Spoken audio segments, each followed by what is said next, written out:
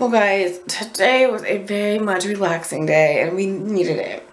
After some busy days previously, there are unfortunately still people without power. They are supposed to get it back by tomorrow. Perfectly, hopefully, I don't know. It's crazy.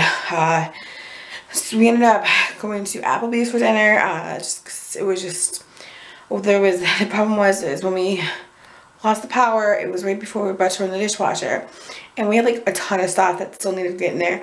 They couldn't fit in there, so we finally were able to run the dishwasher the other night, or the other day, yesterday there, and just get everything. And it's just like, I'm not cooking. It's just been too blah, so much going on.